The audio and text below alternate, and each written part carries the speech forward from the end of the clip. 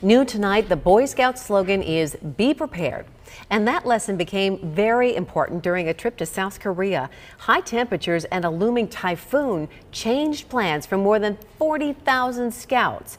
KCCI's Kayla James talked to a father and son from Iowa who have turned their travel troubles into something positive. Kayla? Yeah, Stacy, 40,000 scouts flew to South Korea for the Jamboree, and now an Oskaloosa father and son are turning the volunteer trip into an unplanned vacation.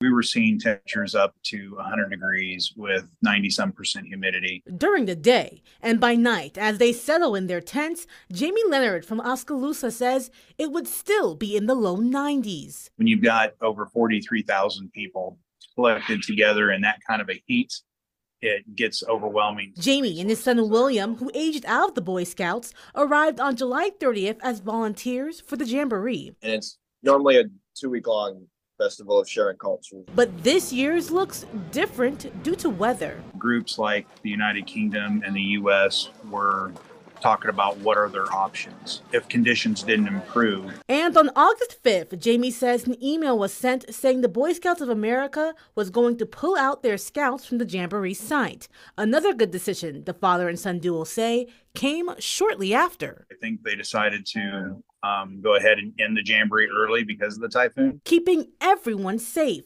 Some people chose to get earlier flights home, but others, like the Leonards, took a different path. We're actually getting a little bit of a blessing out of this. In the form of a vacation. We kind of just like to walk and just kind of let the walking decide what we see. Jamie and William are staying further north from where the typhoon is expected to hit, taking pictures and making memories along the way. My wife is always saying you can choose whether you're having a good time or not. So we're choosing to have a good time.